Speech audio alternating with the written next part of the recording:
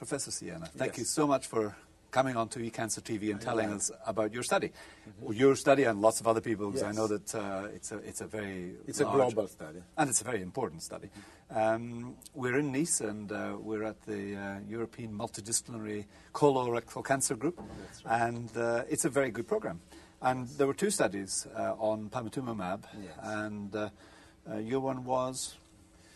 Panitumumab is a new monoclonal antibody that is targeted against molecular determinant of metastatic colorectal cancer cells, and has been tested in two large clinical trials in the first-line therapy setting of metastatic colorectal cancer and in the second-line setting of metastatic colorectal cancer. I have presented the results of the first-line therapy. That was with trial. FOLFOX. Yeah. So what we did was very simple. We combined the standard chemotherapy FOLFOX4 and compared in two arms, with or without panitumumab. And the results were in favor of panitumumab. What is interesting to me is that in a subset of patients that are those patients whose tumor have KRAS wild-type tumors, so without genetic alterations of the KRAS oncogene, the overall survival is 4.2 months in favor of those patients receiving panitumumab. It is quite good if we consider that the survival of metastatic colorectal cancer patients is approaching the overall survival, the median overall survival is approaching 2 years, but so 4 months is a remarkable improvement.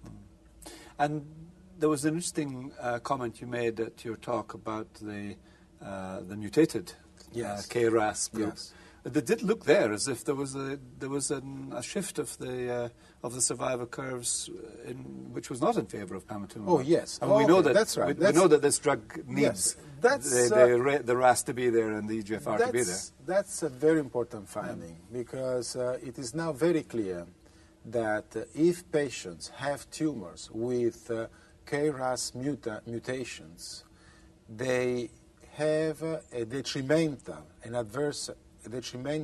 outcome if they are treated with oxaliplatin-containing chemotherapy. So, by a diagnostic molecular tool, by a diagnostic molecular assay, we can we can avoid detrimental side effects and detrimental outcome. And this is quite important. It means it can be better for the others not having that mutation. And the patients who do not have this mutation are 60%. So it's not a rare mutation, and those patients can benefit from the combination of panitumumab and chemotherapy are 60%. And those who have a detrimental effect are 40%. It means that in the clinical setting, if we can avoid a 40% detrimental effect, that's really remarkable to my opinion. This is good medicine, no doubt about that. Now, we'll talk about side effects and so on in a moment. Yes. What's different for the patient if they're randomized to the panitumumab arm? What does extra visits, extra injections? Not actually. How does it work? No, because panitumumab is given every 2 weeks, exactly as the FOLFOX chemotherapy. Certainly, there are more side effects. Side effects are mostly involving the skin and the cutaneous annexes, nails, hair, eyelids. But this is typical for EGFR targeted therapy, and what is good is that patients having clinical benefit in terms of progression-free survival and overall survival are those having side effects. So I understand the side effects is something that patients or doctors do not want, but in this case, a side effect means good result. So you can reassure your patient, don't give up on us. Yes, so that the side effects, the cutaneous side effects are good predictors of better clinical outcome, and they are independent predictors when compared in the KRAS, to the KRAS status. So patients KRAS wild type, so without mutations, still do better if they have cutaneous side effects. What is peculiar of panitumumab as compared to other panitumumab is fully human, so does not contain any murine, any mouse part of it, as compared to other monoclonal antibodies who still contain a little piece that is murine. So there are very rare infusion-related allergic reactions, and that is good. So Diarrhea? Diarrhea is doubling. It is doubling, so from 10% to 20%. It is manageable in all instances, but it's something that we have to be aware. So the price for improving survival is to have more diarrhea, yes.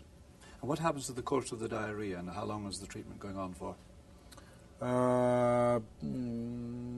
Usually there is, once the diarrhea is treated, it's manageable. It stops. No. Okay. And has never hampered the continuation therapy. Okay. And the panitumumab and the Folfox was given right throughout?